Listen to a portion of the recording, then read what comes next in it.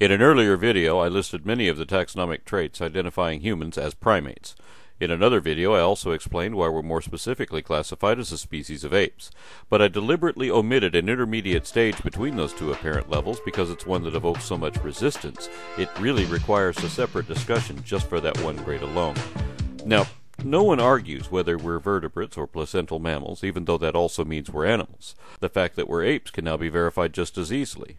For a while, most people thought the word ape referred only to extant, non-human pongans, also known as great apes. There was no consideration given to lesser apes, nor any of the many ancient apes we kept finding fossils for.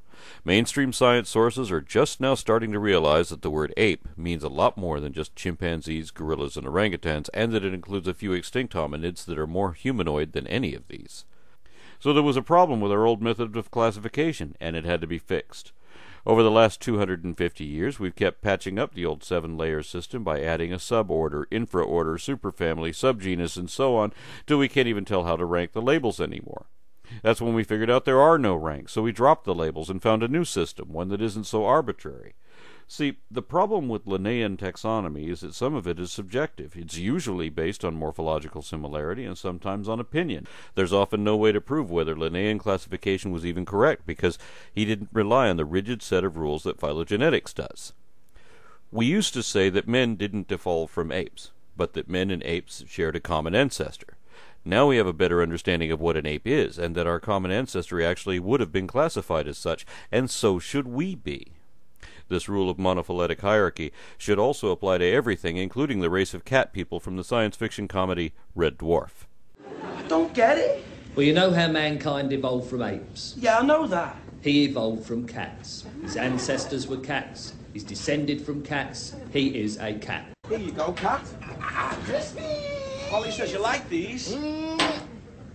Hey, you monkeys eat off the floor? Ain't you got no style or sophistication? Oh, I'm sorry, cat. I'm sorry.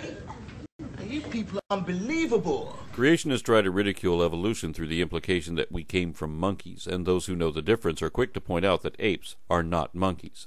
For one thing, apes don't have tails, but there's more to it than that. For example, we can tell that a Barbary ape isn't really an ape, it's a tailless monkey. The same way we can tell a glass snake isn't really a snake, it's a legless lizard. There are so many distinctions that even if we found a snake that had legs, and we have, we'd still know it was a snake. But snakes are a subset of the order Squamata. That means lizard. If snakes evolved from lizards, do they stop being lizards at the moment they become snakes? And when exactly is that moment? It turns out that this is another confusing convention in Linnaean taxonomy, which is corrected by cladistics.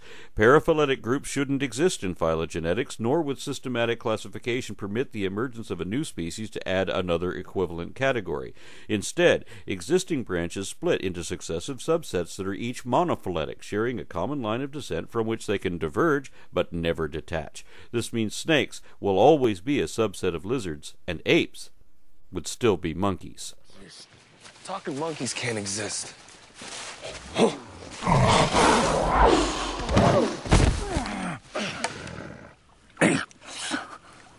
Monkeys are further down the evolutionary ladder. Now I've done it. I've annoyed both creationists and scientists too. But I intend to show that our old interpretations are incorrect, that not only was the ancestor of apes actually a monkey after all, but that they never stopped being monkeys, and neither did we. I intend to show that humans can be, and already are, properly classified currently both as apes and as monkeys. Well, evolution, it's come back on the cards. Mr. Charles Darwin, who looked a bit like God, which is interesting, and he wrote a book called You're a Fucking Monkey, Mate. And he played around with the title for a while. We're all fucking monkeys. You're a fucking monkey, mate. Get out of my face, you're a fucking monkey. And then he ended up calling it The Origin of Species and Principia Mathematica. For centuries, taxonomists taught us that the clan of monkeys was divided into two branches. Some primatologists prefer to say New World monkeys and Old World primates, because they don't want people to confuse apes with monkeys. They look at them as sister groups, and they consider that Old World monkeys refer only to Cercopithecidae. This is a relatively modern group, so we know apes didn't evolve from them. They certainly didn't evolve from New World monkeys either. That's a whole different lineage. So by this definition, apes are not monkeys and aren't descended from them. But polyphyletic groups wouldn't exist in an evolutionary lineage either. Just as two Latin-based languages couldn't be independently derived from a non-Latin template, neither could separate sets of monkeys have come from a source that wasn't itself a monkey also. I think God designed us in His image, but I also think God is a monkey. Imagine you get to interview the Night Industries 2000 from the TV show Knight Rider, and you tell it you've never had a conversation with a car before. But Kit argues that he is not a car because he is smarter and generally better than any car, because mere cars can't talk like he can. Of course, you know that even a sentient automobile is still an automobile. So if you can't determine a rigid definition of exactly what that is, perhaps you could still prove the point if Kit will admit that being manufactured as a General Motors Pontiac Firebird Trans Am means it can only be a car. People deny their monkeyhood for the same reason, and that excuse can be refuted in the same way. Phenotypical taxonomy is character-based, an in-depth analysis of every morphological, developmental, genetic, or physiological trait.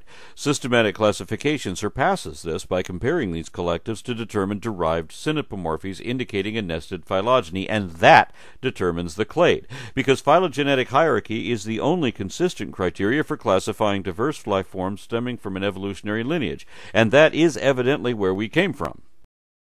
Ah, I see. So you mean we've traveled in time, but not in space? Listen, you semi-evolved simian, go climb a tree, will you? Don't bang your heads together, Four Eyes. No.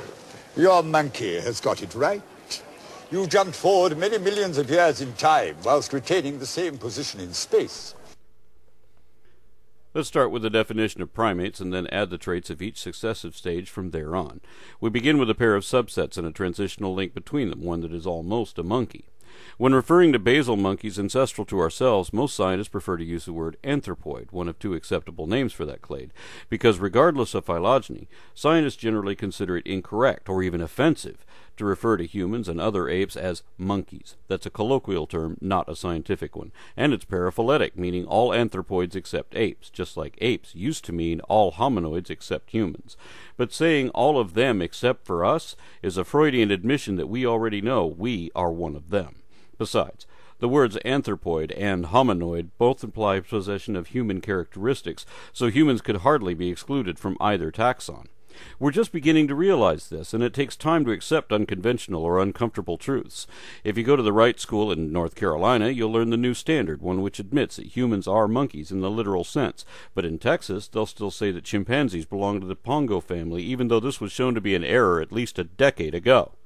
Polyphyletic omissions attempting to exclude basal simiforms to avoid embarrassing associations are unscientific and unacceptable, being reliant on subjective criteria. Common dictionary definitions are similarly inconsistent, incomplete, contradictory, and inapplicable. So are the absurd aspects of some layman's classifications. Obviously, we can't properly identify anything by single traits, nor can we say what something is by listing what it is not. Traits that are usually present still aren't definitive unless they are shared by all members. So the only way to properly classify anything is according to the collective characters common to everything already accepted in that category without making exceptions for certain ones. Consequently, cladistics has rendered some colloquial words like fish and reptiles virtually meaningless because they're as inconsistent with phylogeny as things that are gray. We must either assign consistent definitions or drop these words from our vocabulary of scientific terms. And it's important to note that while there are English words to distinguish apes from monkeys, other languages don't see this division. The Latin word for monkey is simian, and that is the other name of the clade to which apes and all other monkeys belong. At the root of the simian family tree is another transitional fossil, one which is universally recognized as a monkey and is described as such even by primatologists. Thus, this form represents the mother of all monkeys as well as their descendants in denial. The first division within that clade is between parapithecids, a diverse group of monkeys which are now all extinct, and the clade that remains, forming the next division.